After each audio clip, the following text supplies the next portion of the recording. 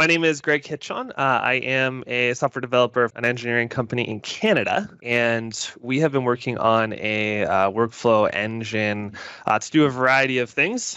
And that includes, basically we want to solve technical problems as well as business-related problems. And we need to support human interaction, so task-based work, access to protected resources, so accessing the graph, creating files, deleting files, whatever. And some key goals we had here was to have both a hybrid workflow where we could have low code by default and then drop into more of a code-based solution where required, and then also hybrid form. So have a ability to have a simple low code form and then drop into a more complex form where required. So some examples of these problems are creating technical reports, business side, like a vacation request, onboarding process, and some existing products to this be like temporal.io, some BPMN type engines, Intex, Power Automate. So all of these are great solutions. And as is classic in software development, we were like, you know what, we're going to do something different. So,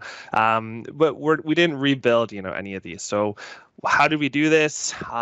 Basically, our stack here from the UI side, all this is very Microsoft centric. So using SPFX, React for the UI, basically building a little website inside of SharePoint, Fluent UI, PnP stuff, using React Query and React Router for our data and API call management, and then React Router for our navigation. And form-wise, we have the adaptive cards we're using for our low-code solution to forms, and then React Hook Form is just a library within React, and we're using that for our more complex forms. And for workflows, we're using XState, which is shifted over, like they created a new company, Stately, and they're doing all sorts of good stuff there in the last year or so for our low code, and then durable functions for our more complex stuff. And then data access, we're using ASP.NET Core, OData API.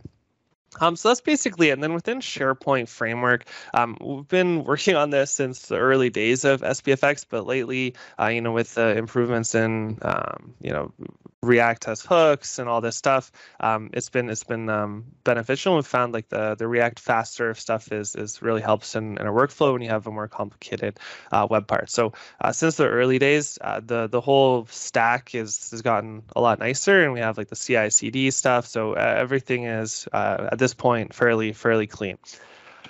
So let's do a demo. So what does this look like? So we have a couple of just simple demos here. So this is just an app page that we have.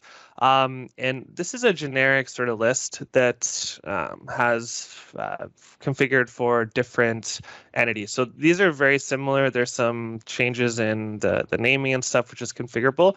And basically when we create a new app, just can reuse a lot of this, and it's just a very generic thing. So what does this do? So to create, so this is example is just for a document review request, but really it's just a sample. There's not much in this workflow, but this form is customized. So you can have any inputs you want into this.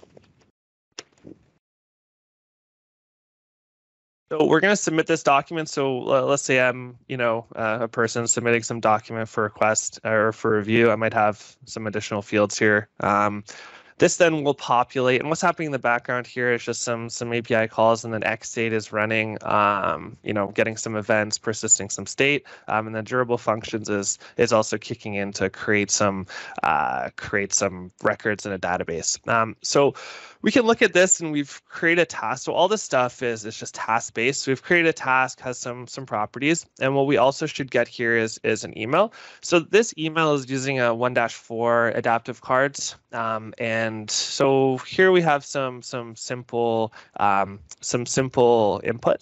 We can see there's some validation here. So one of the nice things about 1-4 adaptive cards is you have this validation, which is blessed, and you don't have to worry about sending it back to the server and then adjusting and then sending it back, which was a pain. So we get this card with this task that we can fill out directly in the email, and then we also have within SharePoint we can see we render the same card. So basically basically, this is just again, sort of a hybrid approach where if we're working within SharePoint or Teams for that matter, we can just fill this in directly. We don't have to recode another form for the different environments. So we can submit this.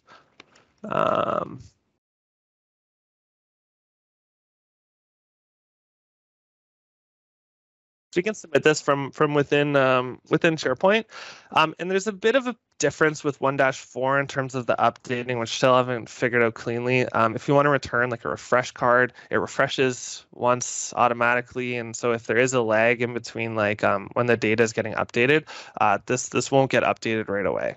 So once it does, though, we get this refresh card, and we can see our comments here. And then also here, if we refresh from within SharePoint, obviously we see the same comments. And then this workflow is gonna update in status. It's gonna be complete, whatever. So that's kind of an example of using the low code form approach. And then this start card. So this is more of a business process that we're actually using. So we can add in some photos and a bunch of data. And this again, this is something that you can't do in adaptive cards right now, for instance, like upload a file. So we can't do this directly in the email. So we need to drop into like React, hook forms you could do any framework, but we have to drop into SPFX to do this. And so here there's no tasks within this little workflow. Basically all we're expecting here is for this card to get submitted. And then once this workflow completes, it'll just send us an email with a PDF of that card. So if we look at the workflow here, you can see this has completed. And if we go in and look at it, we can see some of the data that we've submitted, and then we get a message here with like a PDF. And this is happening in the durable functions world, where we're taking that data, generating a PDF in like an async fashion, and then once that's completed, we're sending this email. So obviously here, these are very simple workflows, but we have a number of them that are also quite complex, lots of approval stuff. You can have drop downs, approve, reject, all this stuff. And yeah, so that is that. And let's take a quick look at some of what some of this code looks like. So for instance, this code is for that start card submission that we just did. So you can see it's pretty simple. So we've abstracted some of the complexity of the form stuff and just put it into these text inputs. So basically we can spin up like a simple form for grabbing some data pretty quickly. Like there's not a whole lot going on here. And then this just drops into that generic sort of framework.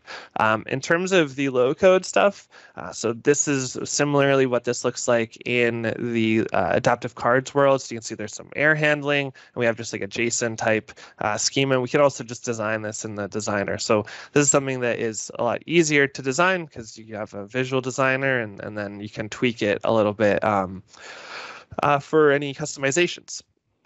And then in terms of the workflow, so XState looks something like this. Again, it's JSON, and there is an editor now live for XState. So there's a visual editor that you can scaffold out your workflows in, and then convert them into or drop in little snippets into your actual code base. And so this invoke is invoking an API call basically, which then kicks off some additional work. And this is the sort of code side of the workflow. So this is C#. This is in durable functions. And you can see here, this is just a sample example where you get some data from a task. So you wait for some event, get in some input from an email, for instance. And then if you can do anything. So if you wanted to do some specific thing in code that you didn't want to or couldn't handle in the JSON sort of stuff, then you can do any kind of logic you want here and then take any kind of action. So this is all in C#. So for creating PDFs or accessing some data, I mean, it's all very, very straightforward, and there's a lot of resources around that. So that is that is pretty much it. One other thing that is of interest is this details list. So this is something that took a while to get right. And the details list in Fluent UI is a pretty beastly thing. There's a lot going on in terms of configuration. So one thing that was useful early on, and I would definitely suggest doing, is we created a wrapper, and then we created another wrapper on top of this wrapper actually, to abstract away some of that complexity. So where you have some of these lists, like, I mean, all of these are using that list, and you can have some different views and stuff like that, and different search and refresh and whatnot. So this list component was pretty useful in terms of just putting together a UI that made sense. Yeah, and that's pretty much it. So that is and yeah, that's all. So stay happy, stay beautiful, and thank you for watching and listening.